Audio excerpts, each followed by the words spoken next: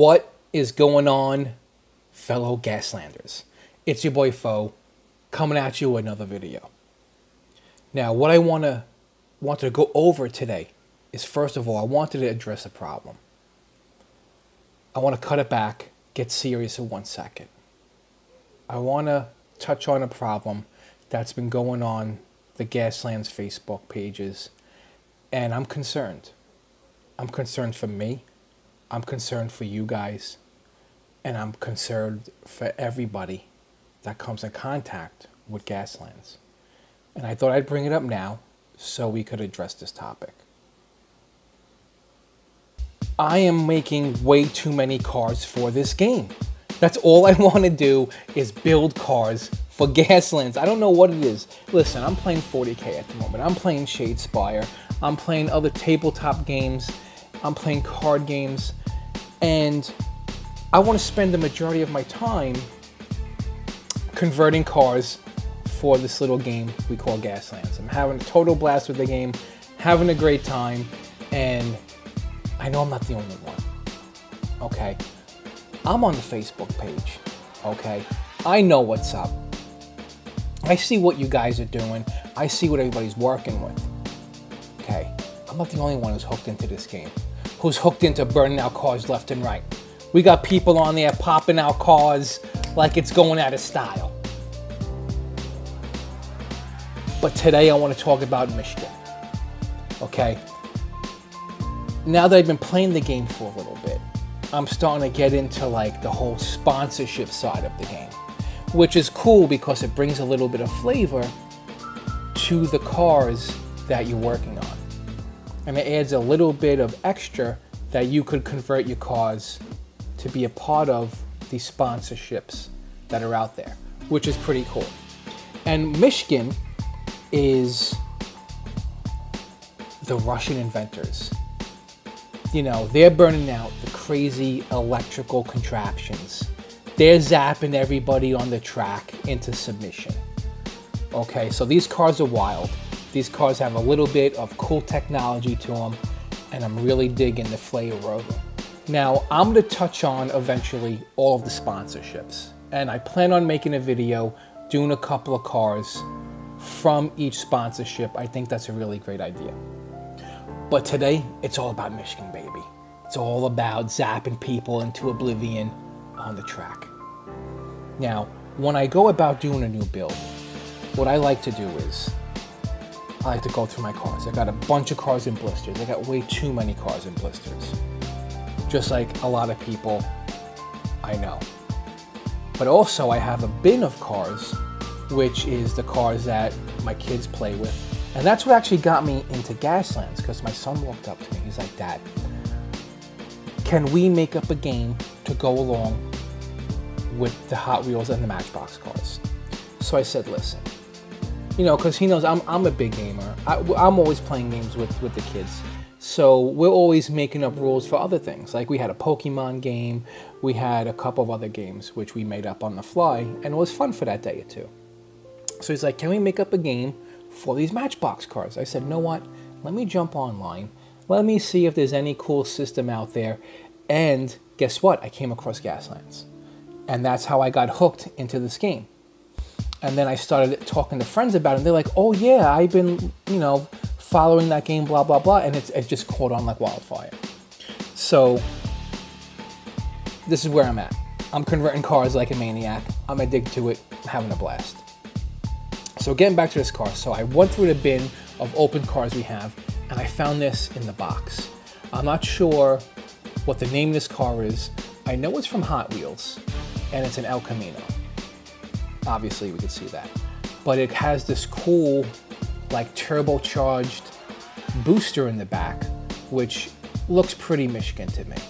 So I'm going to roll with this, since we got a lot of the work done for us, and I'm going to see what else I could do.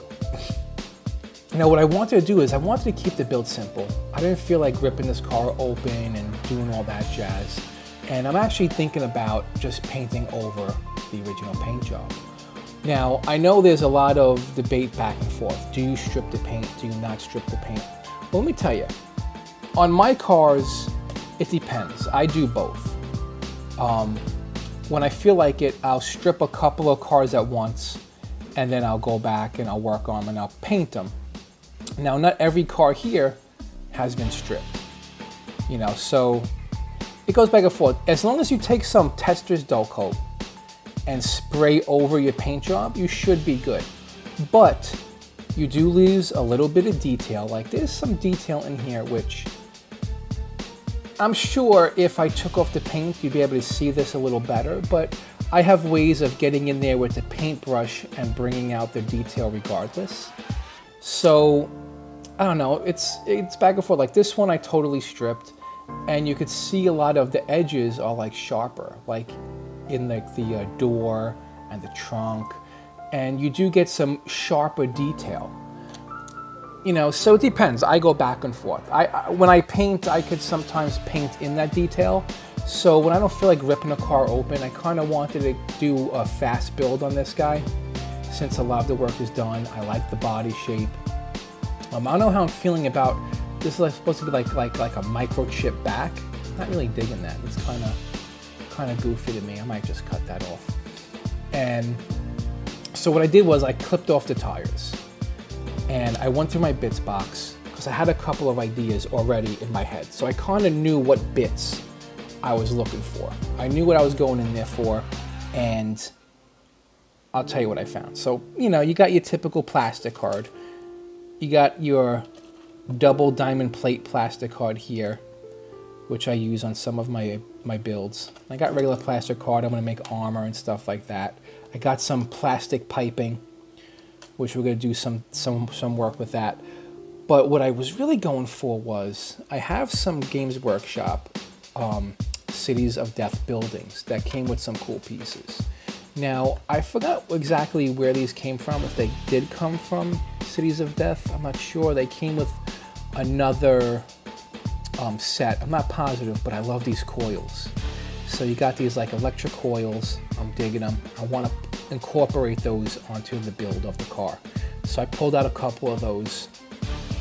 I found this cool battery pack, which I think is going to be the turret. So I'm going to cut this, and I'm planning on taking this radar dish and, you know, combining it with this battery pack and making some kind of cool turret, and that's going to be the turret of the weapon. Then, you know, you got these like cable bundles, which I thought would be good for this type of build. And, you know, of course you got to have some spikes. So that's all going to be incorporated. So I like the bits that I grabbed out. I found this thing, which I kind of want to incorporate onto like the windshield. Come up with a cool look, maybe flip it over.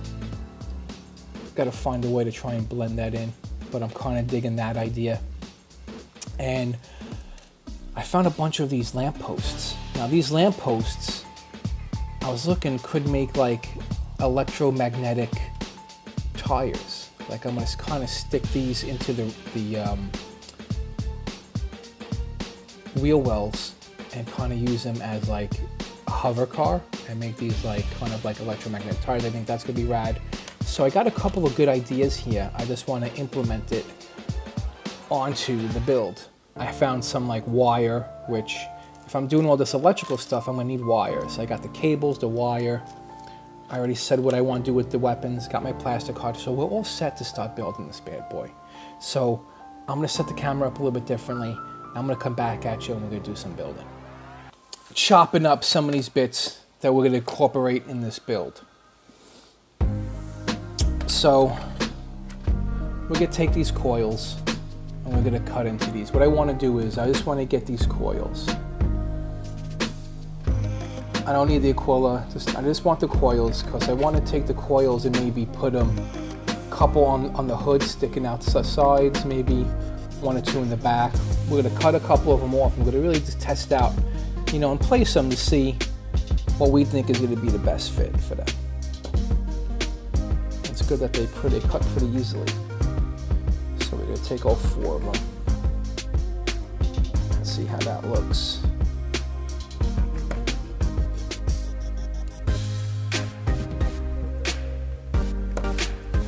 Now my favorite part about getting into these builds or one of my favorite parts, is going through the bit box. Because the bit box, you know, it's always cool coming across things that you forgot you had, and then you start to get more ideas for like other builds as you come across certain bits. And no matter how many times I go through my bit box, I always find stuff that I could use. So now we got these coils. So I got 4 of them there. And for the turret, I'm gonna cut another coil off because I had an idea for the turret. So I'm gonna cut this bad boy off right there. And I was thinking about just gluing this coil to the middle of this radar dish. And that would be like the focal point of the electric blast. Then I'm gonna put it onto this flat surface right here. So we'll take off some of the mold lines, get in there, get that weapon going. We're not gonna need this handle, but what we're gonna do is we're gonna cut that handle off, but that's definitely a good bit to have. Like I'll be using this handle on other builds, like put it on a cover for a hatch or something. So I'll just put that off to the side. I try not to throw much away. You know, I keep everything. I have a little pile here with bodies and stuff that I haven't been using. Got a bunch of tires. And just, you know, I go through it every once in a while when I'm working on a new build. So I got the coils. I'm thinking about taking the coils, tossing them on the hood, like so. Put 1 there, put 2 there on that side.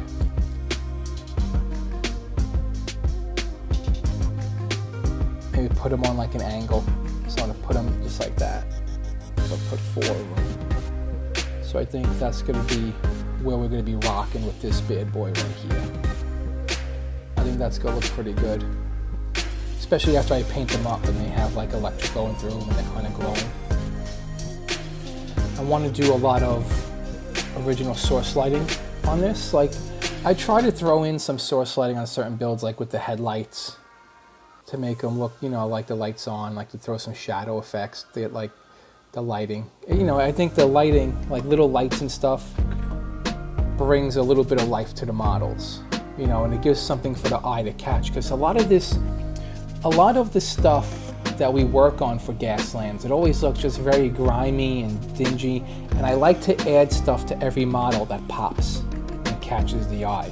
So like on this, I put the 1 headlight with some source lighting and the little lights on top of here. And I just think it's like this, the paint job was pretty drab, but just those little points just to make it pop. Now I'm not saying you have to do it with every car, because you could, you know, this car didn't really need it too much because it was pretty bright with the yellows and reds. But I added it a little bit anyway, because I love those back lights. I didn't want to get rid of them. I just love the row of lights, so I wanted to keep that. You know, on this one, well, the thing looks like a cat, so that's like pretty eye-catching. But I did the windshield like that blue. I feel like the windshield pops. This gives you something for your eye to catch on to. And I do that with a lot of my stuff. Like on this guy, I added the lighting on the C4 packets, and I gave this little blue on the like the reflected glass for the lights on top of the buggy. Just little things that your eye could catch. I like to try and add that to a lot of stuff I do. So you're gonna get a lot of that on here because we're gonna be working with a lot of electricity and stuff, so that's gonna be cool. Now for these, I wanna put these like under here. So I don't wanna cut too much of this off because I like the wires. I like the wires and I like the cable, so I don't wanna lose too much of that. So I'm gonna cut it right about here. And then cut it right underneath where cut it right underneath where like there's some cable that comes down into like that little bracket. So I'm gonna be put some more wire coming out. So we're gonna kind of have those like this. And I like the wire, so you got a lot of the wire in there, so that's gonna add to the overall effect. I think that's gonna be pretty cool. Put that in the front, put them in the back. Now I'm thinking maybe I should do 2 in the back.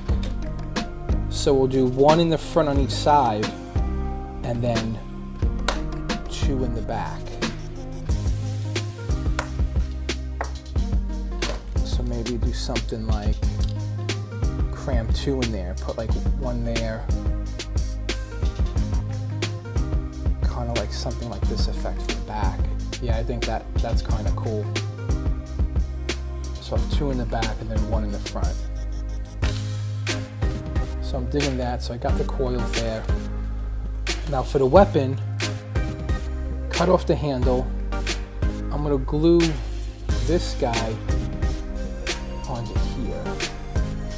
So let's do that now because I'm kind of sold on the turret. I'm kind of enjoying it. I got some Army Painter plastic glue. But you know what? Just in case we change our mind, I think I'm just going to use some super glue. Just in case. Gorilla Glue is usually the super glue that I like to use. And this bottle is about to be done, so we have to shake down some of it. Put a little dab right there.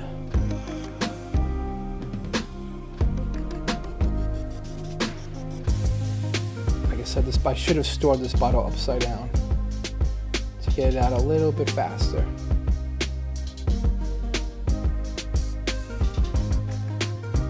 Now there's glue in there, come on. I'm not gonna waste my glue. There you go.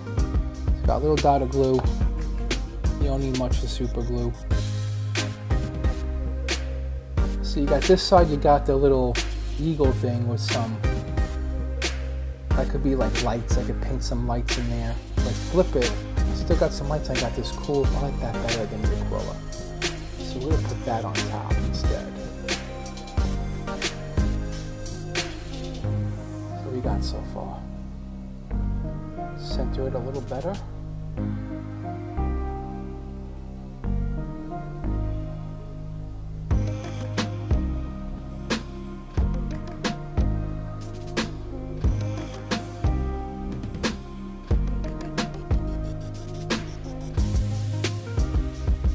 A little bit of a stickler. Alright, so we got that. I'm liking that. And then we're going to put a little dot right in the center. Because that's what I want to do. I want to make sure these are pretty flat. So we're going to take a flat file and then just run it across. That usually gets it pretty flat. So going across a flat surface.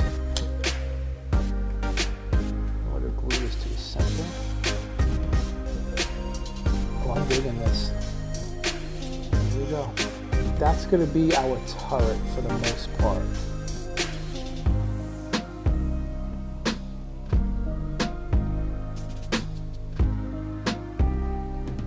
So I'm digging the turret. Got the coil for the focal point, and that's going to be really cool. And then for this, for the plate we said we want to do on the hood, I'm going to have to build some plastic card around. This isn't fit quite as nice as I was like. So I'm probably going to cover this with some plastic card or some diamond plating and then get this to go on the front like so. I might actually cut it in half so I could get it better going across the whole windshield. Alright, so I feel like we got a good layout. So we got the parts we need. We have a good direction where we're going, and I'm going to get back to you guys when I have most of the stuff on the car. I'll run through what I did to get there, and from here we got a good direction of where this build's going to go. All right, see you in a little bit. What's going on, peeps? And we're done. We got the Mishkin vehicle all together. We got the bits placed in all the right places. And I'm going to go through what I did to get it to this point. I'm going to call this bad boy the Arccaster, because we're going to be throwing arcs of electricity all over the whole entire track. So what I did here was I took all those little coils that I told you I was going to place on the hood, and I put some plastic card down so I could put them down on like an angle to give them this wicked look. And I love the way the arc coils look angled on the hood like that. Kind of almost like it gives you like that like engine vibe, but since you know the car is based on electricity, you got the coils coming out, which looks pretty cool.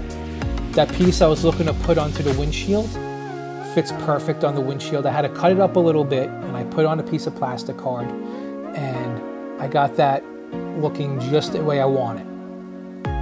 As for the weapon, what I love about it is it could basically represent most of the weapons that Mishkin has on the list.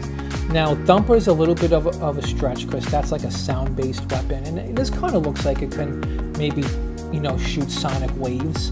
But what it really looks like it arcs electricity. So I'm going to be using it as the arc lightning projector. And who doesn't want to blast a bolt of electricity across the track? Hit one car, then maybe hit another car, then hit another one, possibly hit 5, 6, 7 vehicles. Or you could hit 1 or 2. Whatever it is, it's going to be a blast. You're hitting all these vehicles. They're all taking 6 dice 6 worth of damage. You could potentially do a lot of damage with this thing. But what this also could represent, this weapon, it looks like it could actually be the kinetic super booster. So you're going to shoot at a vehicle, and you're going to jump that vehicle up a bunch of gears. Now, it has 2 uses. You can hit one of your vehicles with it, boost it up, get it to jump up gears, and have it jump more into the lead. Or even take the lead from somebody else. Or if you see somebody coming around that track and they're about to hit a hard turn, you hit them with the booster, and now you jump them up to 5th to 6th gear, and you take away most of their template options, probably sending them spiraling into a concrete wall in 5th to 6th gear. So they're going to take a ton of damage, and they're probably going to wind up blowing up all over the track. So that's why I wanted to make a Mishkin vehicle, because you could do super fun, cool stuff like that. And I've been wanting to make a Mishkin vehicle for a while. I'm happy I finally got one to put on the track. Now for the wheel wells, I put in those lamp lenses or lamp post lenses, and I think it looks great. And these are probably going to represent tank tracks. So if I want to pay for tank tracks, this definitely looks like it could represent tank tracks. You know, since you're basically hovering above the track, you're going to avoid all of the hard terrain and hazardous terrain because you're just going to float right over it, baby. So that looks good there. And I love how the wires, which came as part of the lamp post, just look great. They kind of bend into the car. It looks like they're wired in. Just an overall fantastic aesthetic to the overall vehicle. I think it looks great. Then, you know, it's not a GASLANDS vehicle. I mean, I can't help myself, but I love putting spiky bits on my GASLANDS vehicles, and this one is no different. So I threw a couple of blades on the front just to give it that more sinister look. And I'm glad I didn't cut off this back bumper piece that kind of looks like a microchip, you know, port or like some kind of like plug. And I'm glad I didn't cut it off, because in the beginning I hated it. I didn't like the way it looked. But after I put the whole car together, the overall look of the vehicle now, it just fits perfectly. It blends right in, it looks great, it adds to the overall look of the vehicle, and I'm glad I kept it. So that's cool. And since the car I picked had these electrical boosters in the back, if you want to pay the extra point, give yourself some like turbo boosters, go right ahead. Now, is it worth paying for rocket boosters? I don't know. I've had mixed results. There are times it won me the game, and there are times it didn't do much for me. So it all really depends on what kind of game or what you're looking to do with the vehicle. But you know, sometimes when you have a weapon that only gets to shoot really one time, you know, you shoot the weapon once, then you could try and take the lead with the boosters. I think that's a pretty good mix. Then I took some plastic card and I added some extra armor on the doors. I put some diamond plating on the windows with some vision holes, and that kind of rounded out the overall look of like a GASLANDS vehicle that's going to be going through combat. But I'm really happy with it. I love the way it turned out. You got the arc casters going to be hitting a track near you pretty soon. Now, I'm going to be painting this bad boy, and this video, you know, it's going a little bit long, so I'm going to do a part 2. I'm going to paint up the vehicle. I'm going to do a little step-by-step painting, maybe, you know, show how to do some like shading, things like that. So I'm definitely going to look out for next video where I'm going to be doing most of the painting for this bad boy. And then we're going to see a finished product of it being totally painted. So, have good games, guys. Thanks for sticking around. Hit the subscribe button. Do me a favor, if you have any ideas or anything you want to talk about, jump in the comments, start a conversation, and maybe we'll turn that conversation into another video. All right, guys, I'll talk to you later.